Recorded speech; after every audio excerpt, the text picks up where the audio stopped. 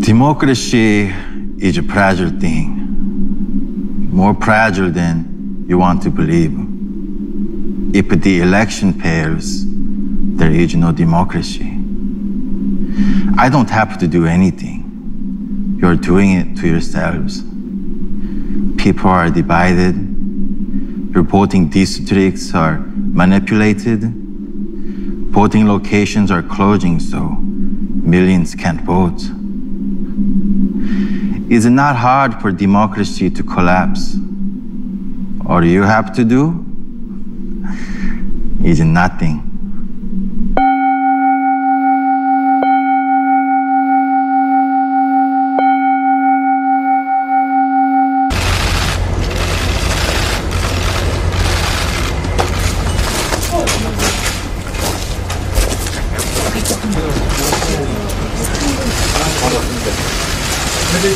Good to see you again.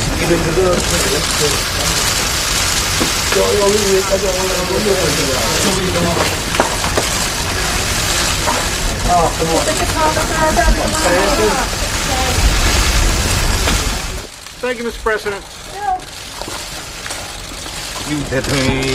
President Trump has just walked across the demarcation line that made him the first U.S. president to visit our country. I just want to say that this is my honor. I didn't really expect it. We were in Japan for the G20. We came over and I said, hey, I'm over here. I want to call up Chairman Kim. And we got to meet, and stepping across that line was a great honor. A lot of progress has been made. A lot of friendships have been made, and this has been in particular a great friendship. So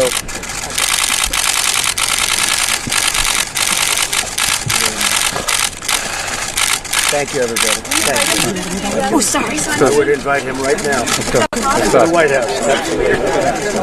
What a bizarre sight as the North Korean delegation is mobbed like rock stars by reporters in Singapore. Kim Jong Un is taking Singapore by storm. The boy dictator posed for a selfie during a late-night sightseeing stroll. It's hard to spot him because he's surrounded by a dozen strapping young men, his force of devout bodyguards who form a human shield around him. Here they are jogging in formation alongside his limo. Notice how the 12 men all wear the same black suit and blue and white striped tie. They were all carefully selected. They're all about the same height, and they have to be good looking and without blemish. Each one wears a red lapel pin with the image of Kim Jong Un. The entire world is focused on the high-stakes summit. CBS, NBC, and ABC have all sent their top people to cover it live. And the excitement here is matched by tension and anxiety. President Trump and Kim Jong Un are staying a half a mile from each other in this prosperous city-state. Kim Jong Un is in the $9,000 per night presidential suite at the St. Regis Hotel. President Trump is at the equally luxurious Shangri-La. Trump is there with his closest aides, including Chief of Staff General John Kelly and Secretary of State Mike Pompeo. White House Press Secretary Sarah Huckabee Sanders is also there. The president was presented with a birthday cake. He turned 72 on Wednesday. Meanwhile, First Lady Melania is holding down the fort at home. She was the guest of honor at the Ford Theater's annual gala honoring Abraham Lincoln.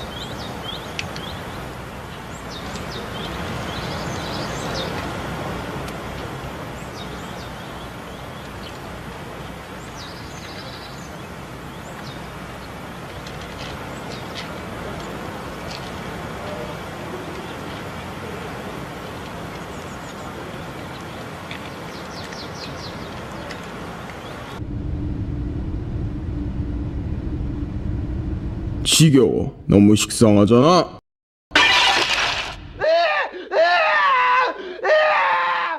내가 놀랄만한 새로운 걸 가져와. 아니면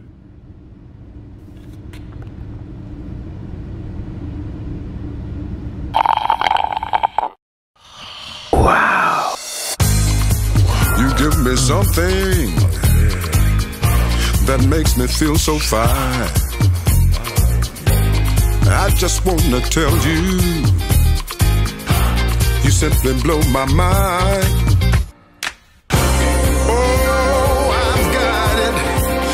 You make me love you more. Living in love with you. Living in love with you. Living in love with you. I'm just a sucker for you. Hey!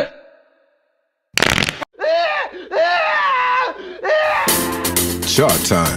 You've never had iced tea like this before. Yeah.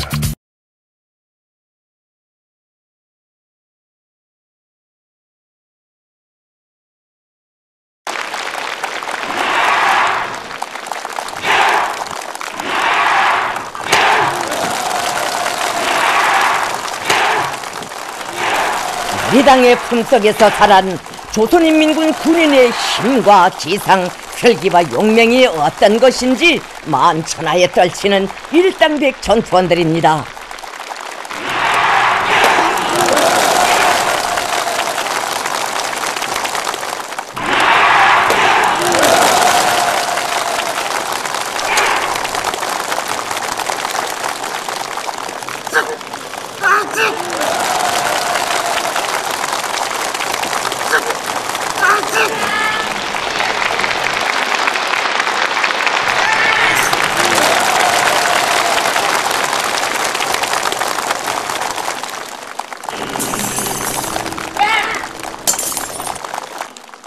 우리 전투원들은 경애하는 최고 사령관 동지께서 안겨주신 담력과 배짱, 천한 무적의 억센 힘과 용맹을 더 억세게 벼려갈 불같은 결의에 충만되어 있습니다.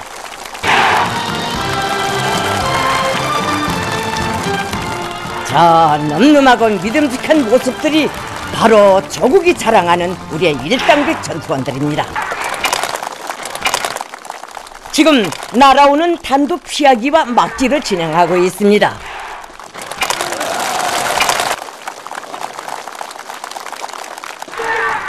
난도 높은 여러 가지 격파 동작을 연방 수행하고 있는 우리의 용맹한 전투원들에게 관중들은 열광적인 박수를 보내고 있습니다.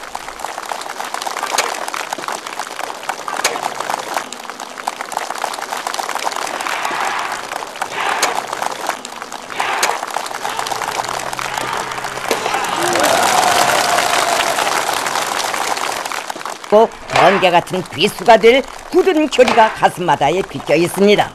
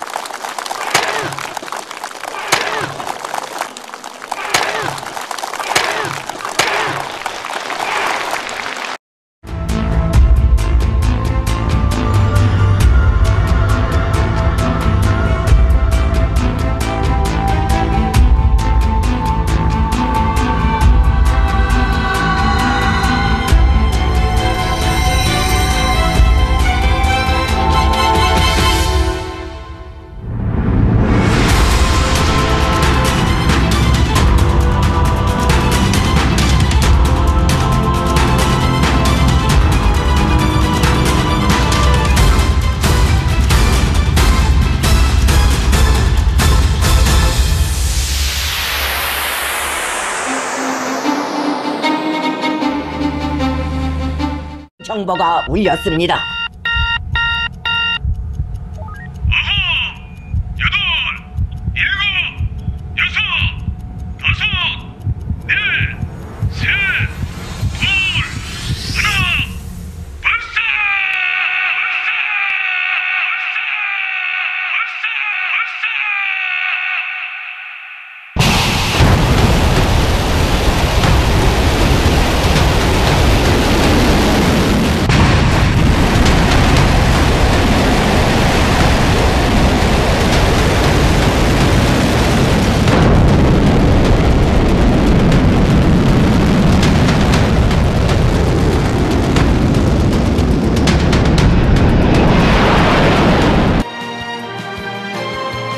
전략무기 시험 발사 성공의 기쁨이 발사장에 차고 넘쳤습니다. 경애하는 김정은 동지께서는 교조신 저국의 솜 저서를 For North Korean television viewers, there was little doubt of these soldiers' excitement for their mission and enthusiasm for their leader Kim Jong-un. The newsreader says, "We admire the great leader who shows so much love to us and the officers and soldiers who are stationed at our border." It's the sort of propaganda video that North Korean viewers are familiar with, but for the rest of the world, it's a surreal scene. Here's how it unfolded on North Korean television as monitored in Beijing. The North Korean leader arrives at a Yellow Sea Island garrison within clear sight of South Korea. A newsreader says the great leader is unshaken by the strength of the enemy and is not at all nervous to appear so close to the border. Soldiers and their families, the anchor says, are overjoyed to see Kim. They renew their vows to fight against their sworn enemy, the United States, even if it comes to hand-to-hand combat. As it shows Kim Jong-un inspecting the island's defenses, the report says the timing of this inspection is crucial, suggesting an imminent attack. That's a message North Koreans are frequently bombarded with. Yet, however improbable an outside attack, North Korea is certainly facing a sea change in relations with its sponsor state China after Beijing went along with tough new UN sanctions. Kim's tour took him to the Yellow Sea islands of Jangjae and Mu. The islands are close to the South Korean island of Yeonpyeong, which North Korea shelled 3 years ago, killing 2 civilians and 2 South Korean Marines. No explanation was ever given for the attack, which at the time some feared was the start of an invasion. Back to Kim Jong-un's tour, the soldiers, some with their wives clutching babies, wade out into the icy waters to say goodbye. The feelings of admiration are apparently mutual, even though we don't know how much of this was staged. Ram Gopal, CNN. From the powerful younger sister of the North Korean dictator, another belligerent rhetorical attack on the U.S. Quote, "The U.S. is a group of gangsters. The U.S. is openly revealing its inveterate hostility toward the DPRK." Those words from Kim Yo-jong, responding to the open concern from the White House over a failed North Korean satellite launch this week. The Supreme Leader's sister reprising her role as the bad cop of the regime. Kim Yo-jong is to a certain degree the dragon lady for the North Korean regime. And there's a certain point where we have to think of hers, I think, slightly more hawkish than her brother. Kim Yo-jong, believed to be in her mid-30s, has seen her power and influence rise exponentially over the past few years. Analysts say she's a gatekeeper for her brother to North Korean elites, a key advisor on policy, someone he trusts more than just about anyone else. Realistically, she is the second most powerful person in the country. But recently, another prominent female figure has publicly emerged. A young daughter believed to be named Kim Ju-ae, thought to be around 9 or 10 years old. We first heard of her existence when former American basketball star Dennis Rodman said he'd held her in his arms as a baby during one of his trips to North Korea about a decade ago. Since November, Kim Ju-ae has appeared at military parades with her father, at missile launches, and was with him in recent days when he inspected the satellite that the regime just tried to launch. Why has she been rolled out so often recently? Kim Ju-ae happens to be the best secret weapon that Pyongyang has right now, because Chairman Kim Jong-un has been afraid of losing the world's attention. But beyond the propaganda, analysts say it's possible that Kim could be grooming his young daughter as his heir apparent. It's hard to imagine why he would be doing this unless there was a reason behind it. Now, part of it is he could be trying to show a softer face to the leadership and to the people. But it seems to be more than that. Some analysts say in the future, given the notorious history of palace intrigue in Pyongyang, it's possible that Kim Ju-ae and Kim Yo-jong could develop a serious rivalry for influence over the supreme leader.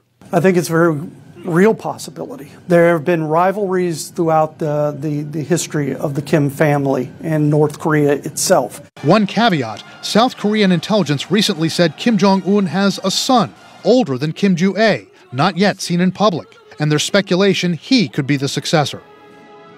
If there is an older son, why hasn't he been unveiled yet as an heir apparent? Well, analysts say there could be different reasons for that. It could be that Kim Jong Un is waiting until the son goes through more education and training, or it could be that the son is getting passed over for leadership as Kim Jong Un's two older brothers